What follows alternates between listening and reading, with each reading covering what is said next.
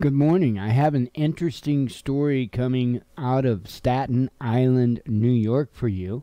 And it just really shows where we are at in this country. And I think this is just the beginning of seeing events like this unfold across the nation. So let's jump into it here. Got an article right here from RT. Of course, I will link it in the description of the video. Titled Activists Chanting USA and F. Joe Biden Storm Vaccinated-Only Food Court in Staten Island, New York in protest against mandates. So let's jump on into the article. It says dozens of vaccine passport protesters have swarmed a food court in New York City. Although the court has a vaccinated-only policy, the protesters were not asked to provide any proof of vaccination. A crowd of some 60 people took over the food district area at the Staten Island Mall on Saturday in a protest against New York's citywide vaccine mandate. A video shared by Freedom News TV shows activists flooding the food court without any resistance from either security or staff, despite a sign at the entrance warning diners that they must be vaccinated to enter the court.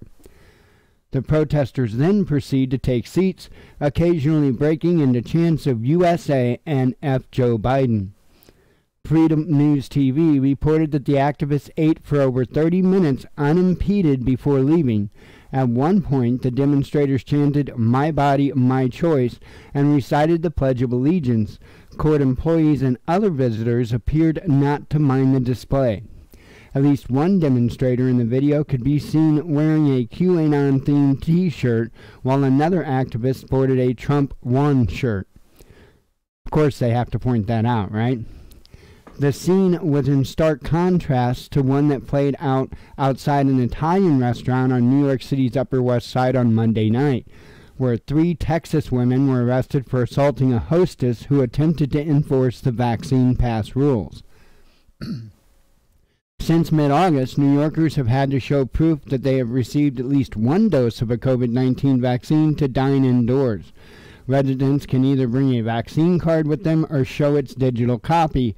By introducing the policy, New York City became the first major city in the U.S. to make proof of vaccination a must for people who want to participate in most indoor activities under its Key to New York City program.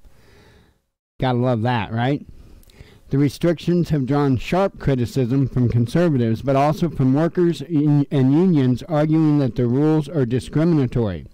In a win for opponents of the mandate, a federal appeals court on Saturday blocked a COVID-19 vaccination mandate for city school employees, pending a decision by a 3-judge panel on its legality. Unperturbed by the setback, city officials said that they expect the mandate, which requires school workers to have at least one dose of a coronavirus vaccine by Monday, to be upheld and will enforce it anyway. So, very, very interesting stuff coming out, and I want to go back to where it talked about a couple of the activists and what they decided to wear. So, per the article, there were roughly 60 people, and there were only two that wore anything that you could possibly link even to a political party here. And I really want folks to think about that, because they are really trying to make this a left versus right issue, and it truly really isn't. It really isn't. I know just as many people that I would say are on the left that say not no but hell no as I do people that are on the right. I don't think it's a partisan thing. I really don't think it's a partisan thing. I think it's a personal choice, and people are voicing it. Shalom.